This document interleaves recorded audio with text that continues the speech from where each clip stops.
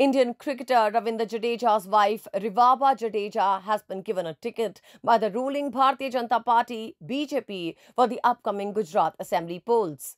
BJP has released a list of 160 candidates.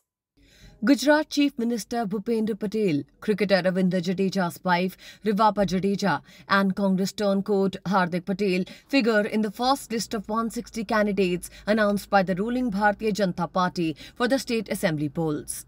The BJP has fielded Rivaba Jadeja, who joined the party in 2019, as its candidate for the Jamnagar North seat for the polls. BJP dropped the current MLA Dharmendra Singh M. Jadeja, who is a Congress turncoat, after the High Court declined to withdraw criminal proceedings against him in a writing case on 9th November.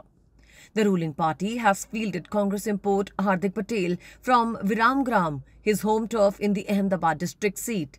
Patel was a face of the Patidar quota agitation and was the working president of the Gujarat Congress before he moved to the BJP in August 2022. Another Congress turncoat is former legislator Manibhai Waghela, who has been fielded from the Wadgam seat to take on the sitting MLA and prominent Dalit activist Jignesh Mevani of the Congress. In Gujarat polls, 89 assembly segments vote in the first phase on 1st December. The second phase for the remaining 93 of the 182 seats will be held on 5th December and the result will be declared on 8th of December.